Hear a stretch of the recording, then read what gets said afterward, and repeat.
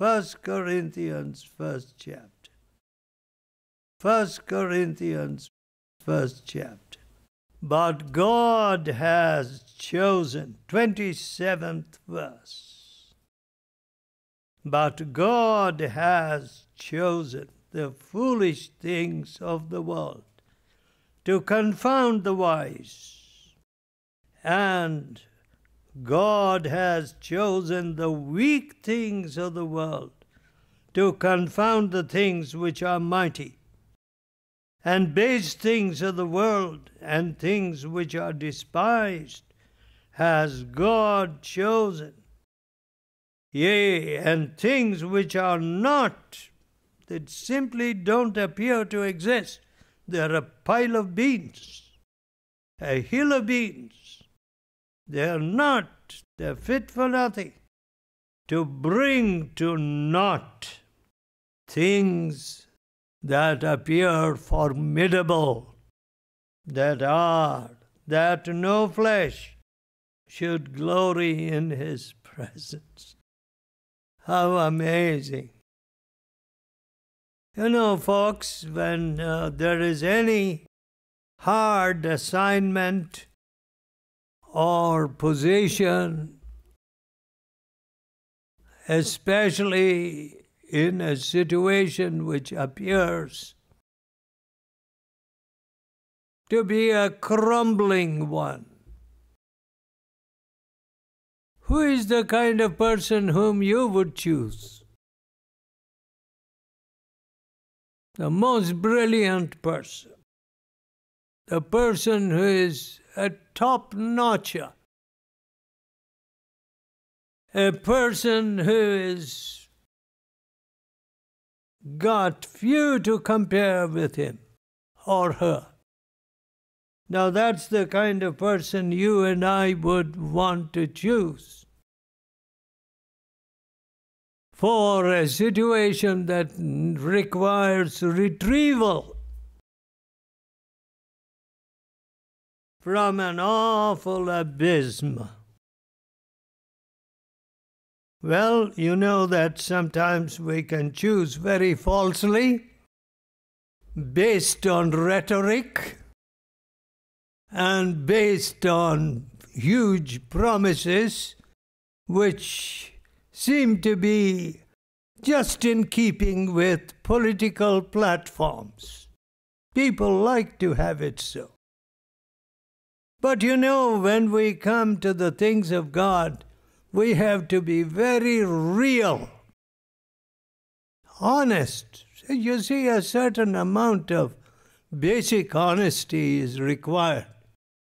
When a man gets a 0, he must say, hey, I flunked the exam.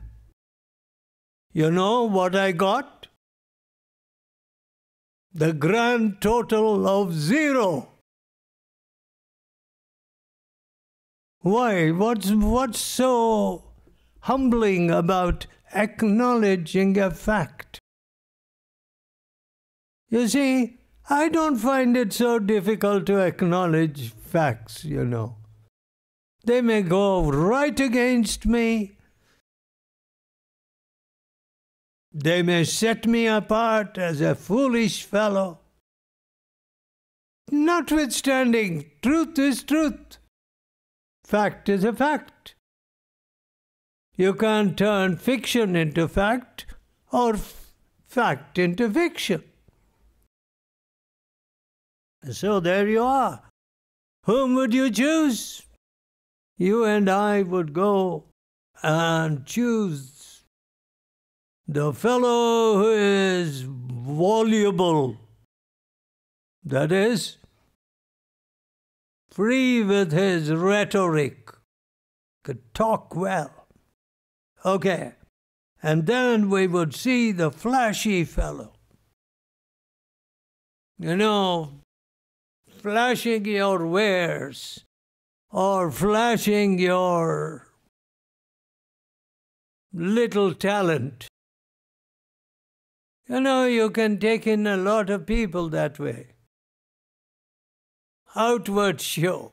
It's, if you come to the bottom of it, a lot of it is outward show. And isn't it Shakespeare who expressed it this way? All the world is a stage, and men are but actors on it. So I'm an actor, right? I don't want to be an actor. I want to be real. You see, if I am only an actor, my wife would know that right away. My children would know it, and soon everybody would know it. Oh, this fellow knows how to play around. He thinks the whole world's a stage. You know? We put on an act. That's the plain fact. But acting won't work too long. You can't maintain that same pose and that same strain of acting. How long? The truth will be out. So, but God says, I'm going to choose this foolish vessel. Maybe he will get a little honest about it and recognize his dependency upon me. You know, very clever people depend upon their lies and their acting, as I said, and their superficial glitter. That's clever people.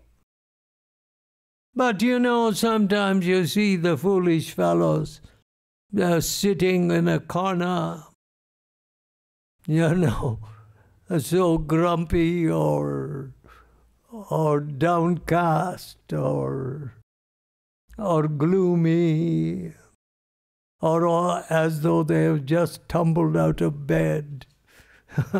You would say, hey, not that fellow. No. Not that fellow. Oh, here somebody is so flashy. I want this other person. God has chosen the foolish things of the world to confound the wise.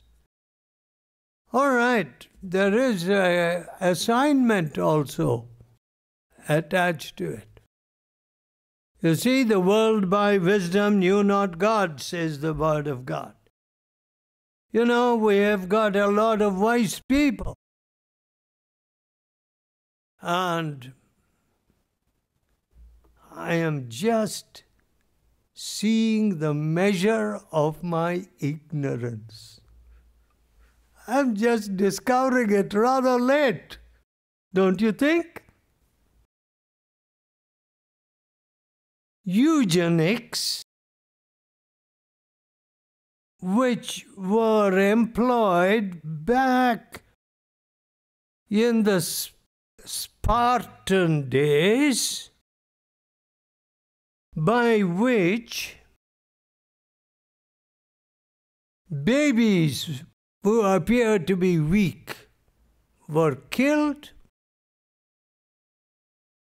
and the Teutonic tribes are the tribes of Northern Europe, especially the German and the British and their ancestors. Okay. The old barbaric Scots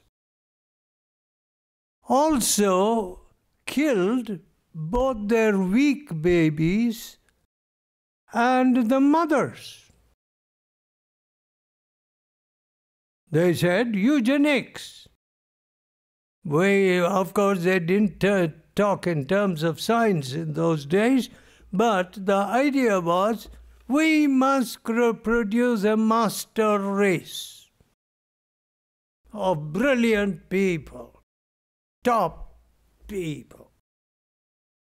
So, 400,000 people were killed in Germany. 400 people. These fellows are useless. They are mad. They're insane. They're useless.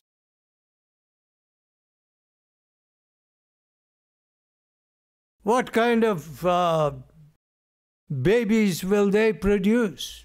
So get rid of them. 400,000. And then 400,000 were sterilized. Okay? And 200,000 were killed. Just killed. Like rats or vermin. 200,000. Eugenics. That is the wisdom of the world. Let's produce some master race. Let's produce some real, wise, thinking, able people.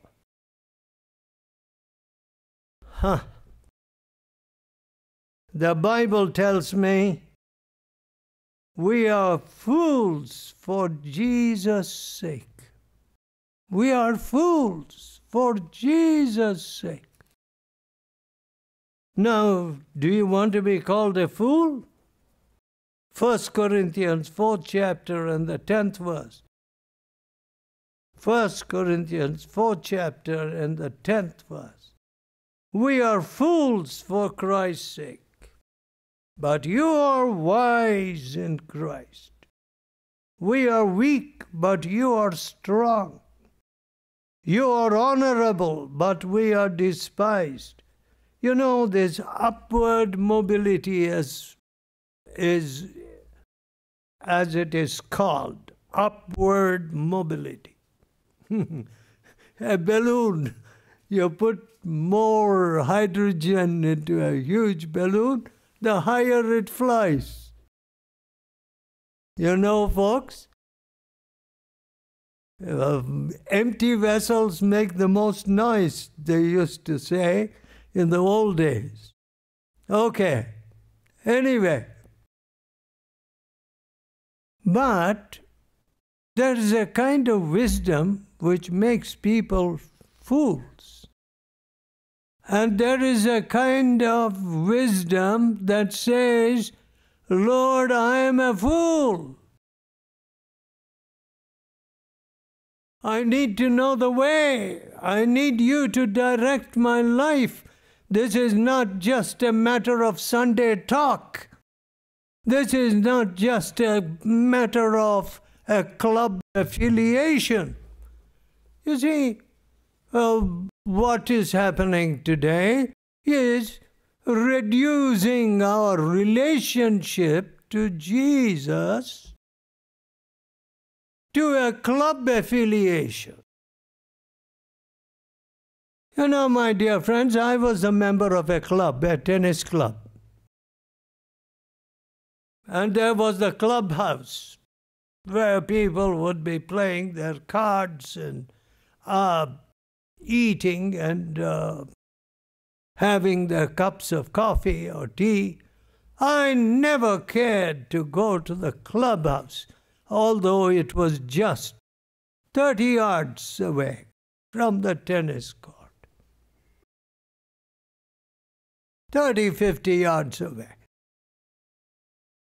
I thought it is an idle occupation to be sitting around with these fellows. So I would have my brisk game of tennis, and off I would go on my old bicycle.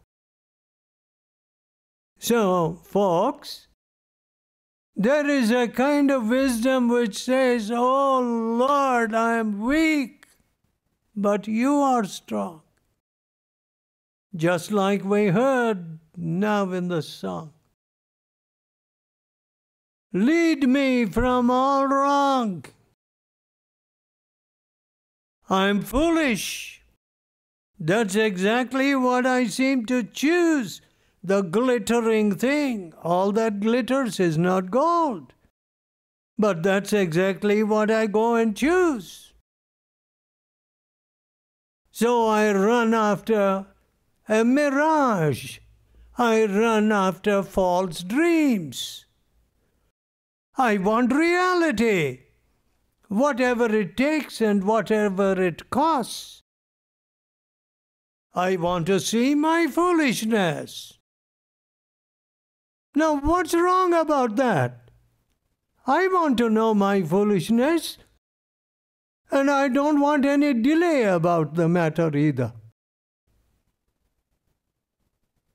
Because the more I defer and delay, I am going to lose valuable opportunities and time to glorify God. So we are fools for Christ's sake, we are told. Now this upward mobility which we are talking about, it's a big house, a big car, a big show, a big paycheck. All right. There are certain things which are necessary. But there are certain things which must not become the center of our focus. Now, this upward mobility does not include any moral issues. Upward mobility requires you to get undressed. Upward mobility requires you to keep up with the crowd by exposing yourself. Now, is that upward mobility? No. It is a mind that is hellward bent. But you know how wrong we have become. I do not know how true this is, but someone said to me, do you realize that the presidential prayer was cancelled or something? Whether it was cancelled or whatever, I'm not sure, because I have not gone into it. But if that had happened, what does that show? That shows a mental immaturity.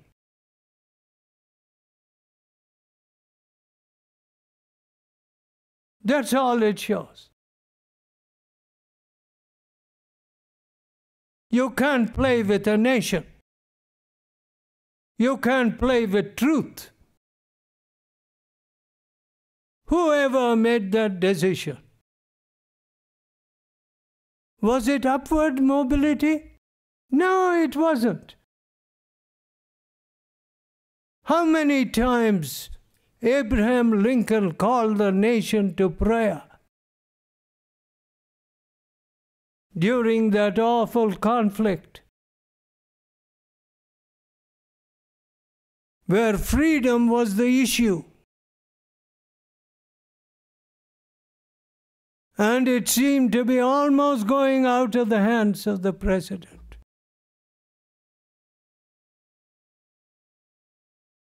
My dear people, I have been in the days of prayer in the last war, when all the soldiers would march in and their officers, all ready to go to the front to be killed by Japanese bullets and ambushes. And I used to sing those, see those young fellows, British Tommies and American GIs, sing and conduct themselves with reverence. What a tragedy. There is no upward mobility where morality is concerned. Today, the big issue seems to be, the debating point seems to be, who is going to be our next bishop or preacher? A homosexual? That might be the right choice. Is that a matter to debate? A man who can't control himself, a man who cannot conduct himself as a responsible member of society, do you mean to put such a man in the platform or in the pulpit? Is that a debating point? Is that upward mobility? No, not at all. That is a renunciation of all sense and moral perception. But God has chosen the foolish things of the world to confound the wise. Let us pray. Loving Father, that you should be mindful of people like us, ordinary people. There are so many brilliant people, Lord. People with such wonderful brains. Oh, a fellow like me is a kindergarten boy. Oh, my Father, but how is it that you say that you choose the foolish things of this world, the weak things, the things which are base and despised? We see it in the scripture, we see it in history, how the resurrection power takes over and begins to motivate, to discipline, to purify our thoughts, our thinking, our whole frame, our makeup, so that we fit into the plans of God. Oh, Father, we want those enduring, eternal plans to be fulfilled in our lives. We don't want to be like a whiff of chaff.